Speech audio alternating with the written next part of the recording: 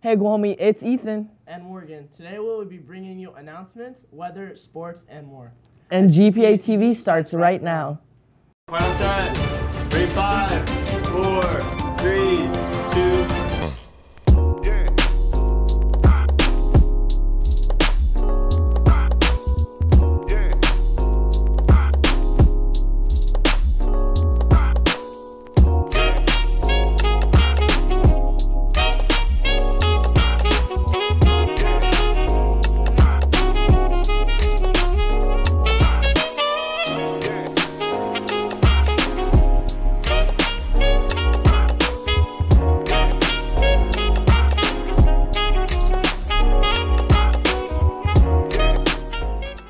Attention all high school students that are 15 years and older.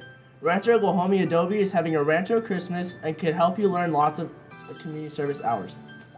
The event will have tractor-drawn wagon rides, Native American storytelling, Christmas caroling, and ballet folklorico performances. It is on a Saturday, November 24th from 9 a.m. to 4 p.m., so sign up in the library if you are interested. That sounds interesting. I want to go. I want to learn that folklorico dance. Me too. Seems interesting. Now let's watch Bella Bowman's news story on school lunches. You wait anxiously in your seat during fourth period for the lunch bell to ring so you can finally sit down with friends, relax, chat, and most especially, eat.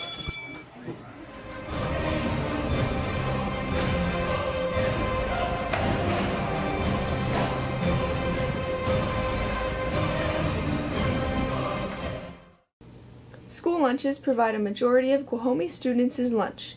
I want to explore what students think should be in a lunch and what our school nutritionist has to say about a healthy lunch. Let's talk about school lunches. So my name is Greg Breen. I'm the Director of Business Services here at Guajomí Schools. I oversee our Child Nutrition Services program, so that's CNS, or basically our kitchen. I work very closely with Patsy, who I'm sure a lot of you know, in the kitchen. So she is essentially our kitchen manager, but I help her with whatever support is required to maintain a smooth operation with the kitchen.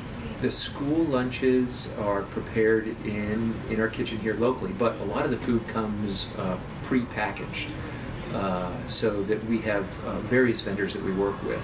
U.S. Foods, that's one that probably a lot of people are familiar with. We actually partner with a third party. They're a consulting group that actually helps us with all of the nutritional values and making sure that we meet all regulatory requirements for nutritional values of our food. So they help us set our menu. They help us make sure on that menu that the items that we're selecting have the right calorie content, the right fat. Lunch is so important, so critical, because every child should have the nutrition they require in order to concentrate, in order to be active, in order to basically have that fuel they need to do well in school. Lunch is important because I feel like our brain we need food for our brain. Pretty important because if you don't eat lunch, then you're just gonna be hungry during class, and then you're not gonna be able to focus. Like right now, I have math after lunch. If I don't eat, then I probably won't pay attention to math, and then I'll make my grades drop, and I'll just feel that life. I think that you should, but I don't think it's bad if you miss it. I don't think it's that important. I feel like it's really important because it does get you through the day. I think lunch is really, really important. You need to eat or you're not going to be able to pay attention in class. Well, when I bring my own lunch from home, I can choose what I want to eat and I don't have to buy it here. Yeah. And I'm also vegetarian, so I know what I want to eat. Lunch is a whole 30 minutes of each school day meant to give our brains a break as well as our stomachs. Through these interviews, we see how vital lunch is in a school day as well as what we eat during it. I encourage Guajomí students to ensure that they are getting a healthy intake of nutritional foods during lunch, even if it means simply bringing your own food from home. I'm Bella Bowman. Now back to the studio. I wish our lunches looked like those noodles. Great job, Bella. Let's listen to the sports updates with Nick Pira.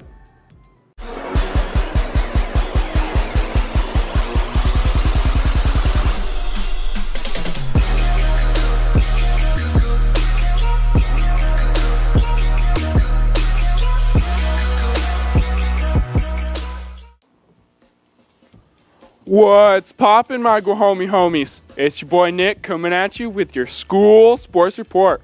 First up, we got boys basketball. The team is looking for a team manager to do the scorebook for JV and a film guy or girl to film their games. Please see Mr. Mormon for more information. Next up, we got girls basketball. The team is looking for a team manager to do the scorebook and a film guy or girl to film all the girls basketball games. Also, Guahomie Athletics are looking for students who are interested in singing the national anthem at our home sporting events. If you're interested, see Mr. Mormon in the Lower Wellness Center. Lastly, the boys soccer team has its first home game of the year against High Tech High North County on Friday, November 16th at 3:15 at the Vista Sports Park. Come support the boys soccer team. I've been Nick with your sports. Now back to the studio. Now let's watch a Would You Rather with Natalie Dominguez. Hey Guahomie, it's Natalie, and today I'll be asking people Would You Rather questions. Let's get started. I'm here with Alan Anastasio. Alan. Would you rather use sandpaper as toilet paper or vinegar as eye drops? I would use sandpaper. Why? Because I can just flip it around and I can still go to the bathroom with the other side of the paper. I'm here with Natalia. Natalia, would you rather have no elbows or no knees? Oh, I think no elbows. Why? I could just slap people maybe, I don't know. No knees would be weird, like. Yeah. I'm here with Jesus. Jesus, would you rather have long fingers or long toes? Long fingers. Why? To grab stuff better. I'm here with Jason. Jason, would you rather have long neck or long feet? Long neck. Why? Because then I could be like a giraffe. Here with Timothy. Timothy, would you rather be 3 feet tall or 8 feet tall? 8 feet tall. Why? So I can reach the top shelf. With? Would you rather be invisible or be able to fly? Be able to fly. Why? So, I could just go anywhere, pop in. I'm here with Michael. Juan. Would you guys rather be completely bald or completely hairy? I'd rather be bald. I'd rather be hairy. Why? Because I can just get haircuts. I don't know. I just want to be bald. Okay. I'm here with Lorenzo. Lorenzo, would you rather never smell again or never taste again? Rather never smell again cause I like eating tortas and tamales and they taste very, very good. I'm here with Michael.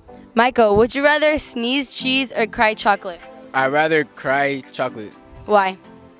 I don't know. It seems kind of cool. Cry chocolate.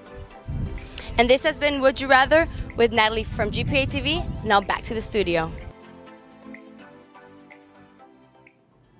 Great job, Natalie. Yeah, I want to do those Would You Rather games. They're really cool.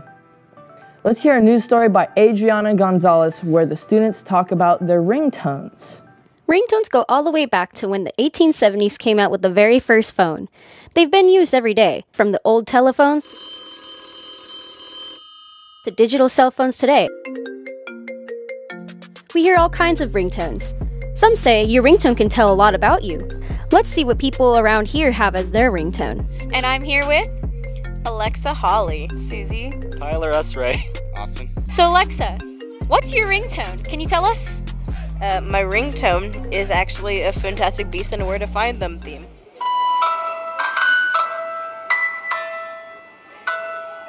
So Susie, tell me, what is your ringtone?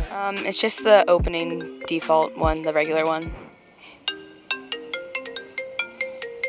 So Austin, what's your ringtone? It's the cricket ringtone.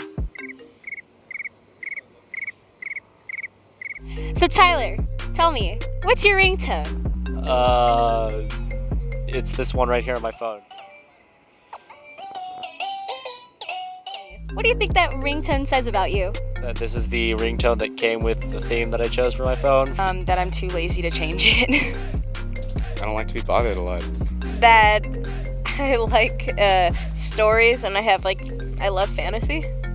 Cool, thank you. What we've learned today is that ringtones can show the variety of personalities in people. Now, next time you hear a ringtone from a friend, family, acquaintance, think about the ringtone and why they chose it. This has been Adriana Gonzalez, reporting for GPATV. Great news story, Adriana. What's your ringtone? I think it's like rap song. I think. That seems interesting. That's all for today, Go Homie. It's been Ethan. And Morgan. Oh wait, have a great Thanksgiving break. Signing out.